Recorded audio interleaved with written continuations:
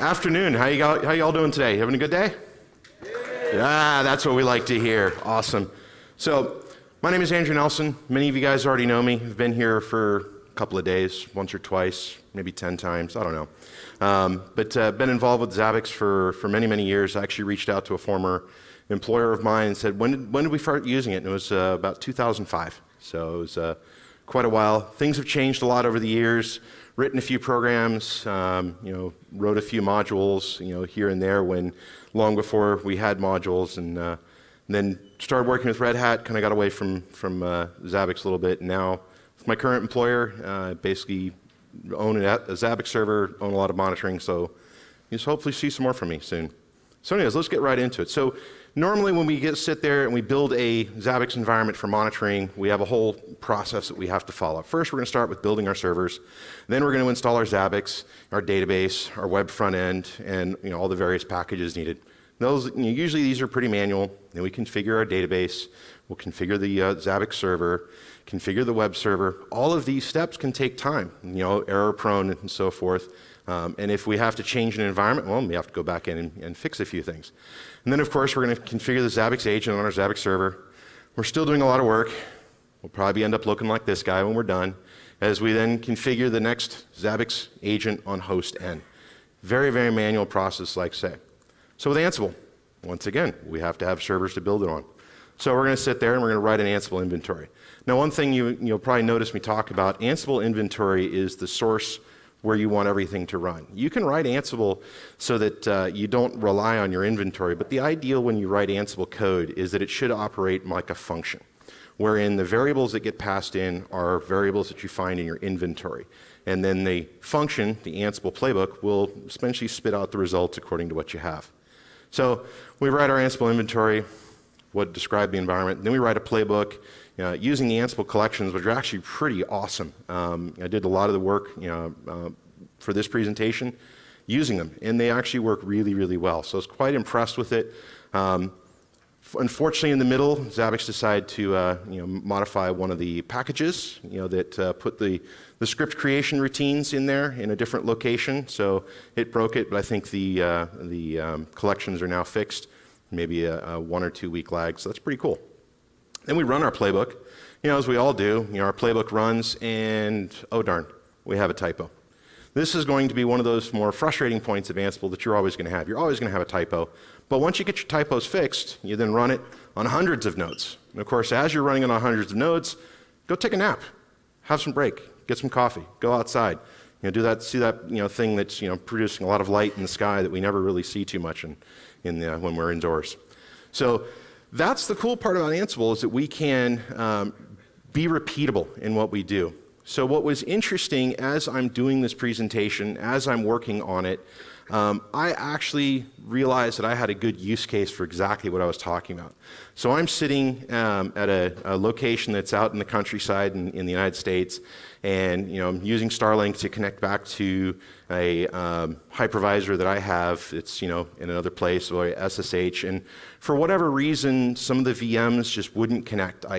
I just could not make it so that I could SSH in, I could ping it, the MAC address wasn't showing up, bridge control on my hypervisor was showing that some of the connectivity wasn't working. I couldn't figure out at which layer in my network it was happening, and I didn't have the time to figure it out. So what did I do?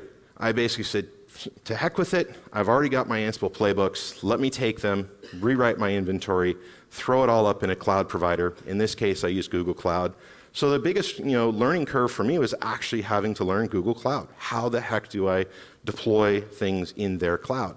So I took the time, figured it out, and then deployed my whole environment using the playbooks that I had written before. So essentially, I didn't have to spend the time building it all. What did I have to spend my time on? Building the hosts. That was the hardest part.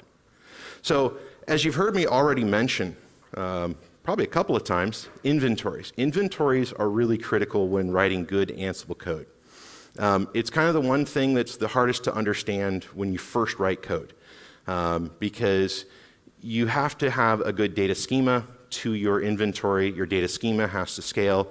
Unfortunately, it's kind of one of those things that experience is the best teacher here. There's a couple of things you can maybe look at in what other people have done. But the idea is that as much data as you can pack into your inventory, the better.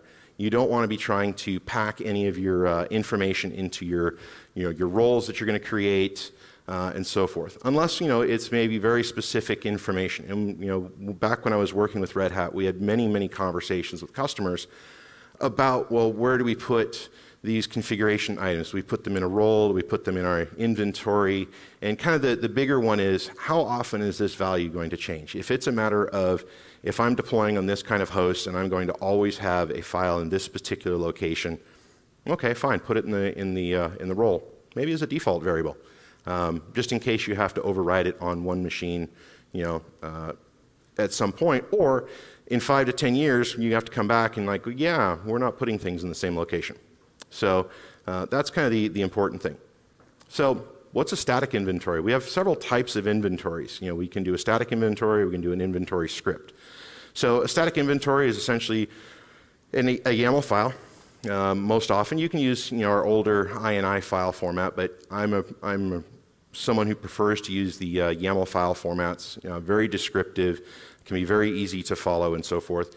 What I also like to do is break my inventories into multiple files using essentially a directory structure where I'll have my inventory file at the top level, and then I'll have a vars directory, and I'll have group variables sitting in there, and then I'll have a host directory with host-specific variables sitting in there.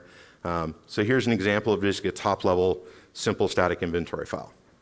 I can also use Zabbix as my source of inventory. Now, we'll talk about some of the interesting side effects of doing that here later on, but the Zabbix API or inventory plugin, very straightforward. Here's the YAML script to the configuration file that we use for the plugin. We basically tell it what server we're going to point to, give it a user login for the API, and then what do we want to pull back? We're going to pull back everything and so forth. So what does it show? Well, this is what it shows for one simple server. So very simple, very straightforward data. We can extend this in a few other ways and so forth. And one of the things that I did when I was in my cloud environment, I used the Google Compute inventory item. Now, as you can notice here, I have the standard inventory plugin going, but then I also did a couple of interesting things here. I used the compose function, so I can now place a variable into my inventory from the script. I also went ahead and set up some tagging for groups to set up, so I could say is this host a Zabbix server? Is this host a Zabbix client? Is this a proxy? And that was all leveraged by the labels that I placed into the VMs inside of the compute environment. So I set a label to it, and then my inventory was written, so my playbooks would consume that information. But what I really thought was pretty awesome is I can combine the two. I can take a static inventory file like I had before. I can combine it with a inventory plugin like Google Compute and use the two. Now, what's really awesome about here is I can now individually override things. So as I've got my configuration going for my environment, I may say that, hey, my clients, I want to individually override something on a client. I could have also used metavars inside of the Google environment, but what if I'm going to go between multiple cloud providers? Well, now it's maybe useful to place this into my inventory file here. So what do we do for install? This is essentially a simple playbook to install a Zabbix server using the community plugins. This takes care of almost every single step needed. I'll have a GitHub link for you guys later, to the full playbooks that I used. But it's pretty awesome in what it will do. This will also work on Ubuntu, Fedora, RHEL, and so forth. So it's written to be very portable to many different environments. Most often we'll go straight out to the Zabbix repos, configure the repos, pull the packages, install them, configure the database as needed, and so forth. So because I'm doing this on CentOS, in my case, there was one thing I need to do, and that was configure a SE Linux boolean to allow for one of the components for access to, I think, execution memory sharing, I think is what it was. But it was very straightforward. Also in this one, I copied my SSL certs over into the host, so I was fully TLS compliant on my server.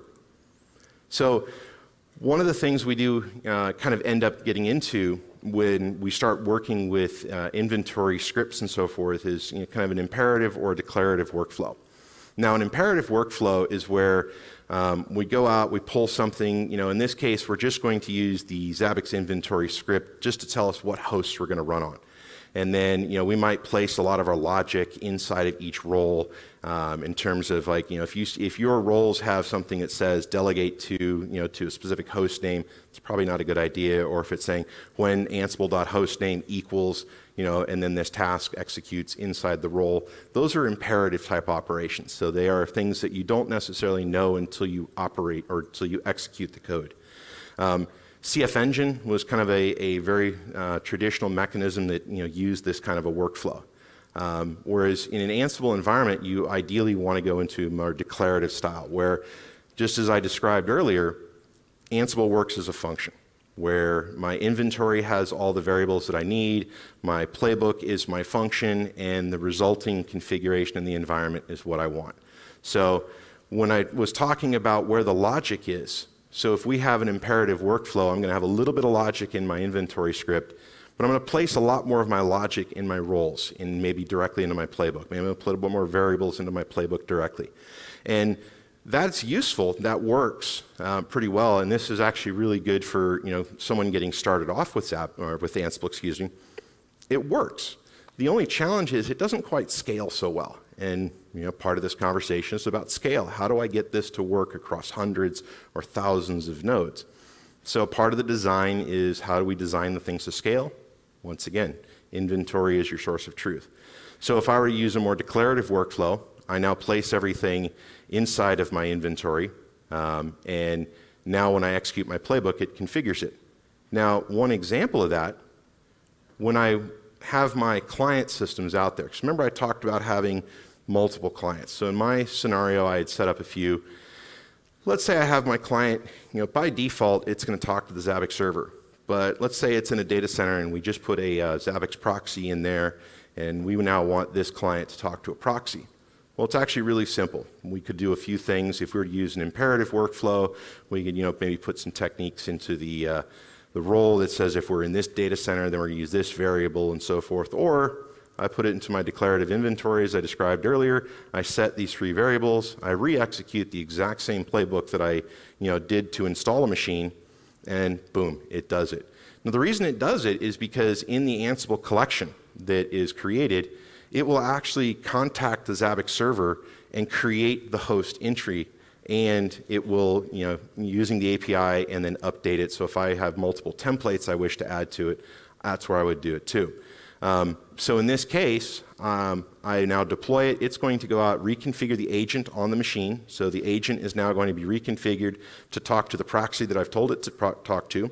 It's also going to log into the Zabbix server via the API. And in doing so, it's going to update it there to say you are now communicating to Zabbix via this API. So now active items can now work correctly.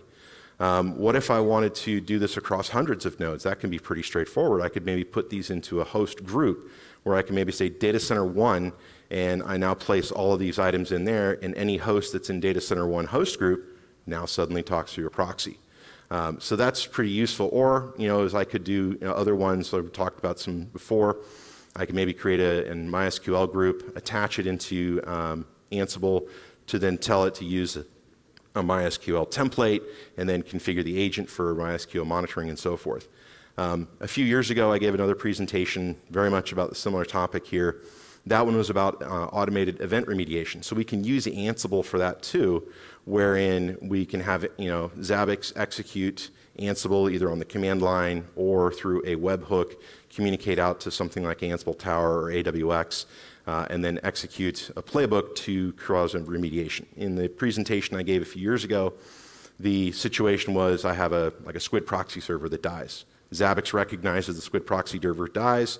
It then executes the playbook.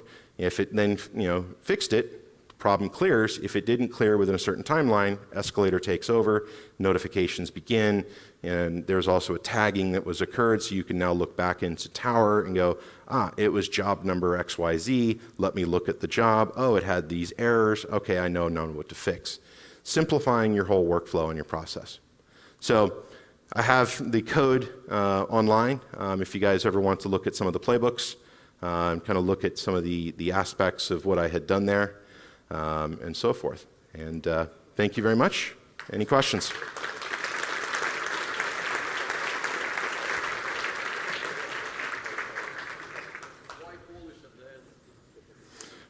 Why Polish? Well, unfortunately, my life is involving some Poles. My wife is Polish, so slowly learning it. It's actually kind of an interesting language, to say the least. So, thank you.